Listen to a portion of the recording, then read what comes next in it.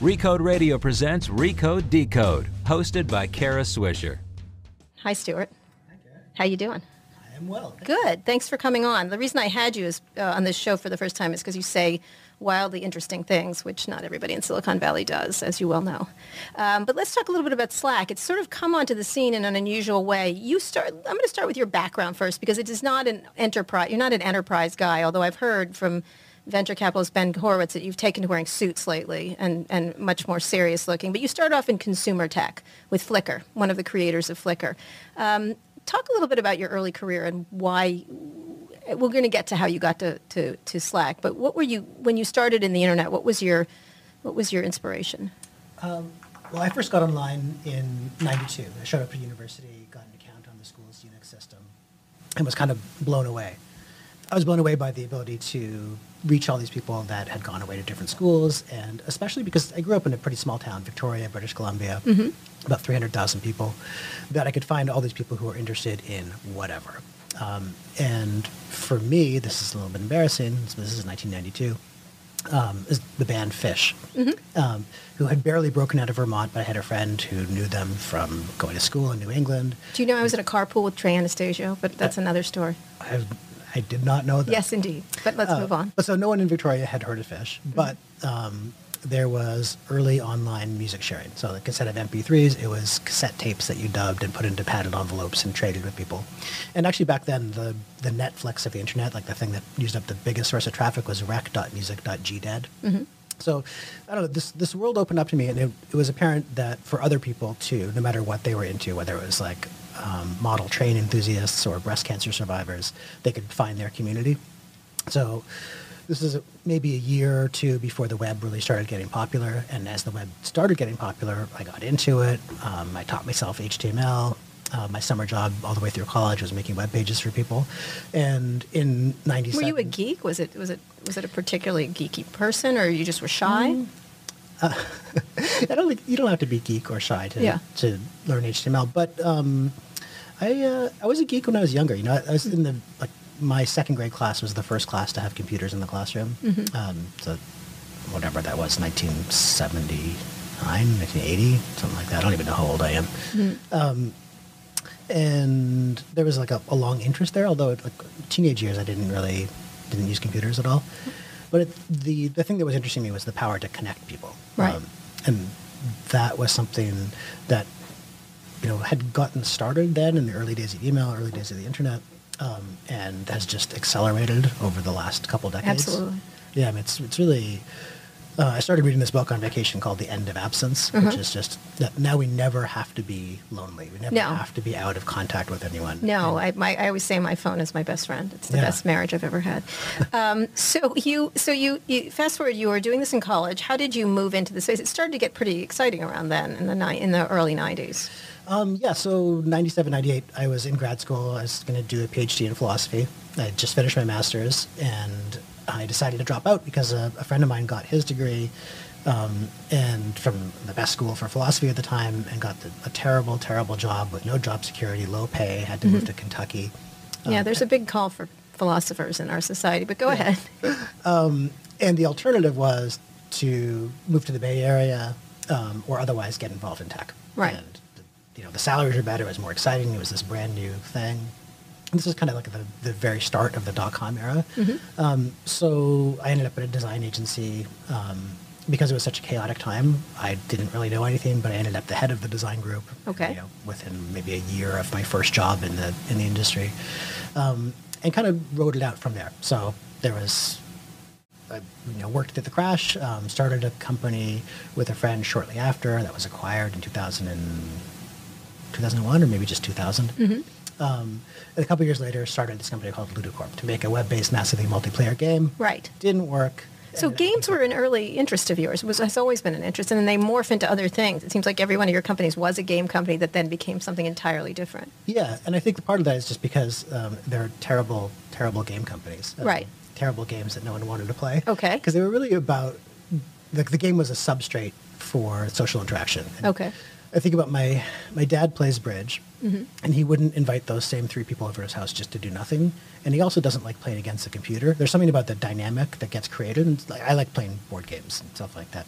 But it's the dynamic between the people that gets created. It's like some trash talking each other. It's competitive. Right. You're using a certain part of your brain that's really fun to use.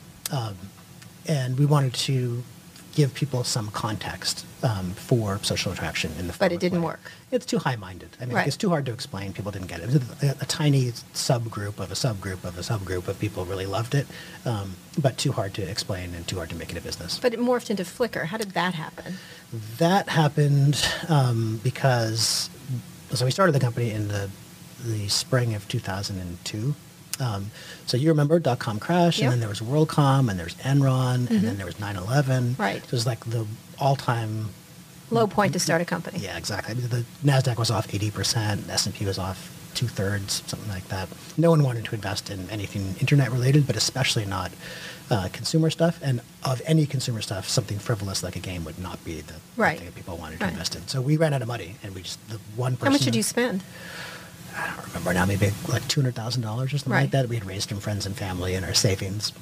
And the only person who was getting paid was the one who had kids at the time. And Flickr was just a last-ditch attempt to make something out of the technology we had already developed, but that would be quicker to complete. And what attracted you to the photo sharing? Is it just this was, hey, this is lying around in the closet and we'll use it? Well, yeah, so this was now, near the end of 2003. And so I had had a digital camera at this point for like a year and a half or 2 years, and they were just starting to become common. And there's 2 things that were going on. One, I mean, first of all, the very first camera phones came out, although that wasn't a big driver. But it wasn't just that people started to get digital cameras. It was that the internet was fast enough to look at photos online. 'Cause remember what it used to take, Yep, like a minute absolutely. or 2 for a photo to load. The speed of the network and the kind of ubiquity of the devices in the form of camera phones and people switching to digital all were kind of happening at the same time, so it just seemed exciting. And it's hard to separate now. This is, it's more than a decade later. Right. What's a post facto rationalization for why we did it versus what actually inspired us at the time. But it seemed like there was an opportunity to do something totally different with photos that hadn't been done before, which was add all this social context. Because otherwise they were just, put into a shoebox, literally, and put into the closet Right. and pulled out. Or maybe photo albums that would be taken out for special events, Right. but not some Or living stored on a object. computer somewhere? Yeah, and that was actually, that was a big part of it, because when the storage medium was the same as the display medium, like when they were actual Right. printed photographs in a shoebox, they were kind of easier to manage than when they were just abstract references in a hard drive. 'Cause In these thumbnails? yeah, like they weren't, and you couldn't even see them. Like you could hold a hard drive in your hand and not see any of the photographs it contained, so it became, in a way, harder to look at. It was eye-opening at the time to see Flickr, because that's how you really didn't. There was this period between photos where they were in a shoebox and then they were sort of on a hard drive, but that wasn't very satisfying usage case. Same thing with music and other things. Yeah, and to the extent that we can get people to talk about them, give them a title, comment on them, add tags, make them favorites, stuff like that we could get all this information that would make it much more useful. Bob Baxley, who's now the head of design at Pinterest, but was at Yahoo at the time Flickr was acquired by Yahoo, had a great line, which was, Flickr is a good place to be a photo. So if you were going to be a photo, Flickr was, at the time, the best place to be a photo. So you sold relatively quickly to Yahoo. You had interest from Google, from what I remember. You Yep. had interest from a bunch of people. Why did you sell?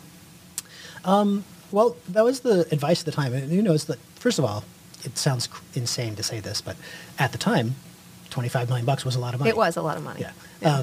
I mean, it sounds insane to say that because it is a lot of money. Yeah. The little digression, but I was talking to Chris Sacca about 4 months ago, and someone else, doesn't matter who, had said that they were mad at some company for selling for just $10 million. Yeah. And how stupid they were because the founders only made a couple $100,000. And Chris said, my parents are great people, and they literally would have murdered someone for $600,000. Yeah. Like, Yeah. Oh, Chris Sacca's parents. Chris Sacca's a well-known investor in lots of Yes. things. So it is just in any sense a lot of money. We had Reid Hoffman as one of our investors and advisors, Esther Dyson, Brett Bullington, so like a really kind of a crazy stellar group for that time. And their advice unanimously was to sell. And part of it was because you don't know when another Asian currency crisis is going to hit, or another 9/11 or something like that. And the rationale was you'll have the resources to do whatever you want to do next. Right. And so hedge it a little bit. And so we did. What happened within Yahoo with you? You were well known, some troubles there, like working in a big corporation. Well, I mean, I found it very, very frustrating. I hadn't ever worked inside of a big company before. I'd done a lot of consulting work for huge corporations, but when you're a consultant, you only, you have this narrow interface to a couple of people. Right. Suddenly being inside and seeing how the sausage was made and the length of time it took to have decisions, to actually do something that would have some outward impact. It's tough coming from a 9-person company where you can decide something in the morning and code it and then release it in the afternoon to this really long cycle. Which Yahoo is very well known for, correct? Yeah. So. And it was, you are maybe not anymore because it's less interesting, but you were the Yahoo expert in the whole world. And you remember that time, 2004, it was actually an exciting company. I mean, they were doing interesting things. Absolutely. Personalization. Yeah, it's still the point where they were a bigger and more profitable company. I just met someone the other day who uses my Yahoo still. It was innovative at the time. People laugh at it, but it was there was a team of people who seemed really committed to using that advantage that they had and using all the people power to create a whole bunch of new and interesting things. But it was also, and this is a problem with most big companies, it's just competing fiefdoms. The people who had the power to control what got done at the company were constantly battling each other. Right, which is typical. So you left. You left and then tried to start another game company. Yes. And tried to do exactly the same thing with 3 of the other people who were on the original Flickr team. Yeah, isn't that the definition of lunacy, to try to do the exact same thing and hope for a different outcome? Yeah, it is. But you get to do it twice. Yeah. I think this is really the 3rd time. Yeah, okay, I'm waiting for that. So you created this company. I went up to Vancouver to see it, another gaming company, and called Glitch. Mm-hmm. Huge funding. How much money did you raise now? We raised $17.5 million. Right. Compared to the maybe $500,000 that we raised for Flickr. Right. So you go up there, great hopes. What happened? Because there were a lot of gaming companies at the time. Yeah, well, a couple of things happened. So, first of all, it was, I don't want to say that it was a bad game. There's a lot of people who really liked it. Right. But it was, again, just too hard to explain, too high-minded, not, especially because at the time, what was getting popular was Farmville. The vampires. And then Cityville and Petville and Plants Fishville. And vampires or something. Yeah. Zombies or whatever. All that kind of stuff. But the point was it was really, really simple games that just from hearing the name of it, you could guess what it was. Mm-hmm. And when someone asked us what Glitch was, we're like, okay, well, sit down for a second because this is going to take me about 25 minutes to explain to you. But also, critically, we started developing it using Flash as the front-end technology, as the client technology, right at a moment when Flash was about to die. Right. We were committed to desktop right at the moment when people's discretionary computing time switched from desktop to mobile. This was early 2009, so it wasn't It wasn't as clear where things were going. But Steve Jobs had declared Flash dead. Maybe 9 months or a year after we got started and invested in all this technology, then Steve said no. No more. But yeah, I think ultimately it wasn't something that was ever going to justify. So how much of your money did you spend before you got to Slack? We spent about $12 million. So we had $5 million left. And you called your venture capitalist, this is Ben told me on stage, Ben Horowitz from Andreessen Horowitz, and said, this isn't working. We're going to give them the rest of the money back? Or what's that like when you have what is clearly a failure and it is not working? I know they call it a pivot, but it's essentially a failure. The relationship with the investors was the easy part. It's fucking horrible. Sorry, I'm not sure if that's okay. Go right ahead. It's horrible because, it's humiliating. You have a reputation. Everyone wants to look like they're smart and capable and stuff like that. But the horrible part is really, we had hired all these people. There's 45 people who worked at the company. Right. We ended up laying off 37 people. And I remember that morning, getting up, saying we're having an all hands, and getting up in front of the whole company and setting up the video conference to the other office, and then locking eyes with this guy who just had started maybe 3 months before, and I was really pursuing him and got him to move to a new city. He had a 2-year-old daughter. He bought a house. He's moving away from his in-laws who were helping take care of the kids. Just how much of a disruption to someone's life that was, and then to say, thank you for your faith in me. You no longer have a job. Right.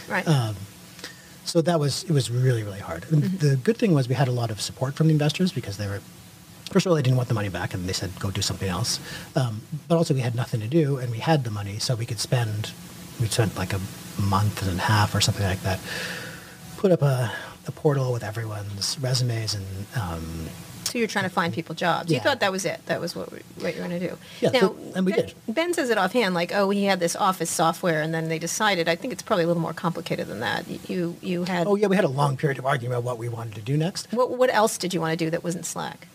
I don't remember all of them, but I remember the stupidest one. This was my idea. I'm sure I had a better characterization of it at the time, but it was an app that would just show you ads. So you remember, I think it was Ad Critic, the website? Yeah. So kind of like that. So it would encourage the development of ads that you actually wanted to watch. Okay, sort of like good ads that they have those contests. Yeah, and then buy now button embedded in it. That was a terrible idea. All right. So how did you settle on Slack?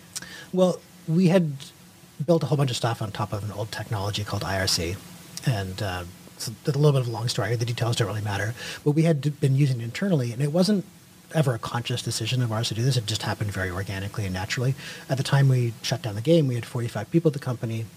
We've been operating for 3.5 years, and we had 50 messages in our email archive, like in our company-wide email list. So one email every 3 weeks. Right. And that wasn't, like I said, it wasn't a conscious decision that we made. It wasn't ideologically driven. It was just an artifact of us using IRC and all of our attention and all the communication happening in this way that was really positive for two reasons. One was transparency across the organization. So everyone could see what everyone else was talking about. So the engineers could see what the designers were talking about, and the people doing level building could see what the technical operations team was doing, and the issues that customer support was facing were visible to everyone.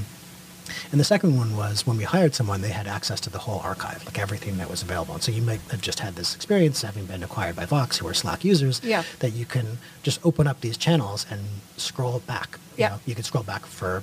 Which had been done by social. There's been a bunch of them, but Slack seems to have caught on in a way that's almost religious with the people who use it. What do you? Let's talk very quickly about enterprise, where that's going, because the enterprise has been sort of this very difficult place to not have consumer type applications. This is probably the first one that was consumer type, that felt like Facebook. It felt like something that people had been used to in the consumer space that was delightful to them or useful, and not a consumer, and not an enterprise level kind of thing. What were you trying to do there? Is that your goal? When we started it, we made up this mission statement, and it's still the one we have today, which is to make people's working lives simpler, more pleasant, and more productive. So one of the things that was crazy when I went to Yahoo was I got exposed to all this enterprise software that I had never used before. So the payroll system, benefits, vacation tracking software, the thing that did the 401k, but also the intranet and Backyard, which is kind of the portal to all internal stuff at Yahoo, which you probably had access to more than once. No, I cannot admit or deny that. But it was all just so terrible. Like it's kind of mind-blowing. And there's probably many reasons for that. So one is that consumer software attracts more people who want to work on it. And I think part of that is because people want to work on something that their friends use.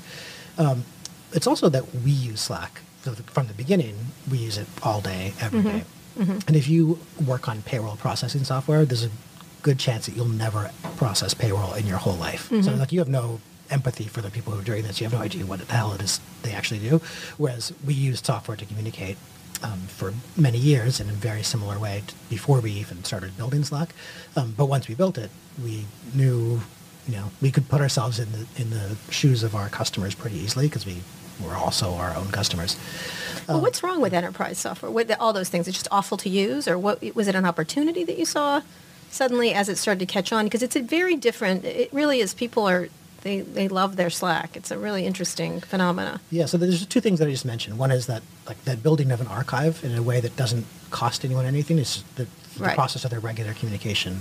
It's like you have knowledge management all of a sudden because you have search. You can put everything goes into a message, and then the transparency. But there's another thing that we definitely did not anticipate and we weren't thinking about, but we kind of stumbled into, which was over the last 20 years or so, there's been this kind of fracturing of the vendors that companies get their software from. So it used to be that if you were a small, medium business, most of your software would come from Microsoft. And now you might use Zendesk for customer support. You might use GitHub for source control. You might be interacting with your customers on Twitter. There's 5 different people that do continuous integration testing, which wasn't even a thing that existed 20 years ago. CRM existed 20 years ago, but it's a totally different thing in this post-Salesforce world. And there's now 20 or 30 different services that you use, and in almost every respect is way better as a business customer. It's cheaper, it's simpler, it's more powerful, it's easier to use, easier to deploy and manage and all of that stuff, except that nothing works with anything else. So if you have your developer issues in GitHub and you have your customer issues in Zendesk, there's no way to put those together. Right. And you can build an integration between those two, but you use 40 different things, and you're not going to use 40 square different integrations. But messaging is the kind of fundamental thing that we use computers for, and it is the one application that everything else could feed into. But your premise can't be it doesn't suck is not really is a consumer premise. What is it you think about Slack that differentiated from others? I mean, again, because I think people who use it have a certain religious nature around it. It's really fascinating to watch them use it and create things. Is it just people want to talk, or what do you think's happening? I'm not sure if I can put my finger on like one particular feature that makes it that way, but it definitely was something that we consciously cultivated, because here's our experience. We started developing it, we decided that we want to do it. 2 months later, we had enough done that we could use it ourselves. Maybe 2 or 3 months after that, we said, okay, let's get some people to try this and let us know what they think. And we were begging our friends at different companies to please try it. And it was a big commitment for them to make, because they have a lot of stuff they already have to do at work. Email. They were doing largely email or texting or whatever. Yeah. But they were busy. Like, they don't have time to evaluate. And it's a big change. And the most important thing it wasn't a decision that one person could make. It had to be a whole group. And at the point that you're making the decision, Slack has no value. Like, when you first set it up, if you're the very first person in there, you haven't invited anyone, so there's no messages for you to read. You can't send a message to anyone because no one else is there. No files have been uploaded. You can't search. Like, it literally has zero value for you. And at that point, anyone on the team who's kind of a grump can just veto it and say, I'm not going to use this stupid thing. So we had a real problem in how to convince people, how to give the administrators the kind of ammunition they would need to convince people, and also how to gently draw them in. So we focused all of our effort on the new user experience, and I think that's what makes a difference. Yeah, it's real, the Slack bot being very friendly and chitty-chatty with you, and it does feel like you're using a consumer service. Do you think the enterprise companies have missed the boat here, that they were purposely being difficult to use, or how did you slip into this spot? Well, enterprise is so big. In the same way that but this is a basic part of that communication between, that's the key part of a company. So I wouldn't say that anyone missed it because they're dumb, but there's this interesting thing where this was not a product category. Maybe now it is, but when we asked our customers, what did you use before Slack, 80% of them will say nothing. And of course they use stuff to communicate before, but they don't think of this as a product category. If you were to start a sales team today, you would choose a CRM, like among the very, very first things you would do. And if you were to start an engineering team, you would choose a system for source control. Like, you would just never get started without making that choice for that category of product. There is no category called internal communication tools in most people's minds, so they don't make a decision about it. They just, it's just, of course, you're going to use email, but also, with you and you and you, I'm going to use iMessage. With you and you and you, it's Hangouts. For some reason, because you sent me a Facebook message 7 years ago, you and me are using Facebook Messenger. And then there's 6 or 7 people that it's Twitter DMs. And so it's kind of all over the place and fractured. And it'll be like that inside companies as well. Where do you imagine enterprise communications going then from here? People are copying you, obviously. Yeah, I think that that idea of a transcript that's available to everyone, kind of this like living archive, is something that people are not going to be able to live without. And I think really critically, the idea that having every tool you use, every service you use, all come together in one place and have one search box for, is something that's going to be incredibly powerful and valuable. So speaking of valuable, your valuation, what is it at now? $2.8 billion. 2.8. Why? Do you have a lot of revenues? We're actually doing pretty good. And what's pretty good? We are at just under $30 million in annual recurring revenue right now. Okay. But it's more about the growth. Yeah, exactly. How do you look at valuation? You've been very funny about this idea that these valuations are just made up, I guess, or what is it you said there? Well, it's exactly the same as art auctions or something like that. Like, how much is this painting worth? This Van Gogh? It's worth whatever people are willing to pay for it. So how much is our Slack shares worth? They're worth what people are willing to pay for them. Well, yeah, but that's like tulips in Holland. It could be. It could be that people are overpaid. Right. But How do you look at it when you see this valuation? Like when you're raising money, how are you looking at it as an entrepreneur? I'm looking at it in two ways. One, so there's some risk of the valuation getting too high because any time that a valuation has to come down, it'll be painful for a whole bunch of different reasons. But on the other hand, the philosophy has been make it inevitable. And so having a couple $100 million in the bank is a very helpful thing for a business to have. And capital has never been this cheap before. Right. And there will be uses for that in the future. And right now the use is just to preserve option value and to let us have. What is your goal? To go public or sell? Or do you feel like you're creating the new kind of company? Well, I mean, everyone's fantasy Yeah. is that you generate enough cash and it's reliable enough of a business, you can go to a bank and say, hey, I'd like to borrow $20 billion and buy out our investors and then just pay off that debt and continue to run it independently. But that's not likely to happen. So much more likely is going public at some point. Going public. You've gotten lots of offers to sell, from what I understand. Yeah. Do you want to sell? No. Because why? Because you've done that already. Because I've done it already and because, right now there's no reason for us to do that. We've been growing at 5% a week for a year and a half or something like that. It just doesn't stop. And that kind of growth rate, this kind of conversion and retention of customers, growth in revenue is much faster than growth in expenses. There's no reason to. And it's kind of a dream business. Do you, we're going to finish up talking about what it's like to be an entrepreneur right now, but some of the things you've done wrong there, what do you think you've done wrong? I mean, first of all, threading. Our entire staff wants you to have threading, and they're very adamant about this. Well, there's lots of features that haven't been done yet. I'm not Such sure if as those- dating, what? I don't know. Threading is one. Threading. We're on the cusp of, this will sound insane, but bear with me for a second. All right. So, you know how people use faving on Twitter? It's like, Yes. I saw this. And Yeah. it can, and you get this. We would like some faving on that, yeah. Yeah. And you get this kind of social context from Yeah. it. Like either thank you or I thought this was hilarious or just I don't have anything to say. Yeah, we had but a former employee, Mike Isaac, who faved everything, and he was the fave bear. So Yeah. anyway, Mike is a very solid favor. And so is Mark Andreessen. You know, like he'll fave anytime you tweet at him, he'll fave it. well, he has no standards, but go ahead. So people say it's like the humane read receipt. That was something that was missing from Slack. And we were trying to decide what we would use for that. Would it be a thumbs up, a heart, a star, a check mark, something like that? And we realized all of those are in the standard emoji set. So we just let you attach any emoji to I see. a message. So Okay. I could attach the little dancing ladies or I could attach the poo to your message. Okay. And once I attached poo, Yeah. other people could click on the poo and poo your message as well. Our civilization has really moved forward a lot with the ability to attach poo to notes. That's really nice. I feel like I could take that to I feel you should win the Nobel Prize for that. But let's finish up by talking about, we've got about 5 more minutes, talking about being an entrepreneur today. What's the pressure like? I mean, here you were, you had a huge hit at the beginning of your career. You might have topped out then. A lot of entrepreneurs do that. Then you tried something else, which was a failure, which, as you said, was humiliating. And now you're like the toast of the town. Now you're the favorite person. You're in the Travis Kalanick area of the club, essentially. What is that like? Tell me, what's the upside and downside of that, of being sort of licked up and down all day long by venture capitalists and others? Well, I mean, it's very flattering and it's nice. It's also very useful, in the sense that I'm here doing this podcast with you, right? So it could have been someone else in the seat doing the first podcast, but there's a real sense of increasing returns. So like the further ahead you get, the further ahead you get. And I would like to take advantage of that. Right. But I don't spend a lot, I mean, the pressure when you're failing is one kind of pressure. And Which is?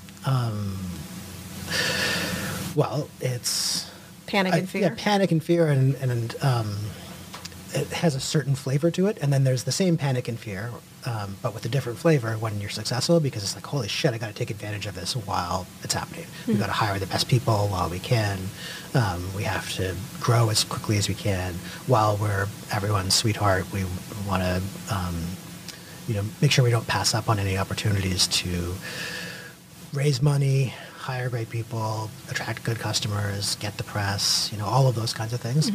So there's a different kind of pressure. So I don't spend a lot of time Are you and worried about the reflecting. economy? This is sort of, these valuations have been high before. Facebook, when it was at 15 billion, I made fun of it. Now it's 100 and whatever. It's worked out well for it. What are you worried? Are you worried about the economy? Do you think it's over? No, not really. I mean, it depends what you mean. So I'm worried about the economy in the sense that a really serious correction or downturn is going to have a negative impact on the lives of tens or hundreds of millions of people. So in that sense, yes. In terms of whether Slack's going to be okay, not really, because about 55% of our users are outside the US already. We're increasingly diversified. Slack is pretty cheap. It costs 22 cents per person per day. So it's not something that businesses are likely to give up if the economy goes bad. We're not especially dependent on startups. So like in terms of Slack's longevity, it doesn't really matter if there's a downturn or correction. In fact, in some respects, it would be the best possible thing that could happen to us. And again, I'm not wishing that on the world, but if suddenly we could find office space in San Francisco, we could actually afford to acquire companies because they weren't all crazily marked up as well. Advertising rates would get cheaper, less competition for hiring. All those kinds of things would be, and especially if we're the ones that have $300 million in the bank, it would be a great position to be in. Right. So let me finish up. What would be a piece of advice that you'd give to an entrepreneur right now? I mean, now you're not saying you're the grand old man of it, but you've had some experience. What's the thing that really you would do more of, and what would you have corrected in of yourself? That's always a very tough one for me. There's, I'm not sure if this is something that I had, especially within me, that I had to correct, but there is something, I don't know, untoward or unpleasant about the Valley generally when it's frothy, which is there's just a lot of people who want to make a lot of money. Right. And that's what it's about. And right. It's not, I don't mean that you should try to disguise it by saying it's some lofty, we're going to change the world and make it better bullshit. Chief change officer. That's always my favorite. But if that's the reason you're doing this, you might as well be in finance. There should be something. Those horrible devils over there, but go ahead. Yeah. Well, there's nothing wrong with that either. Yeah. But I mean, if your goal is merely to make money. Right.